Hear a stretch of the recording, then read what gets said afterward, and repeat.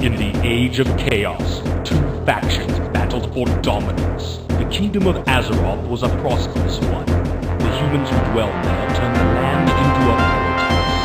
The Knights of Stormwind and the clerics of Norsha roamed far and wide, serving the king's people with honor and justice.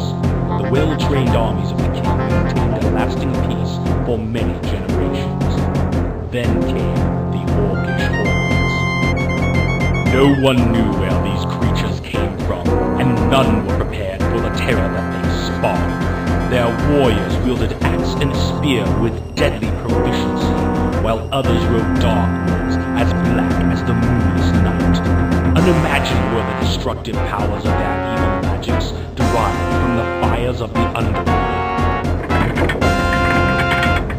With an ingenious arsenal of weaponry and powerful magic, these two forces collide in a contest of cunning, intellect, and brute strength, with the victor claiming dominance over the whole of Azeroth. Welcome to the world of Warcraft.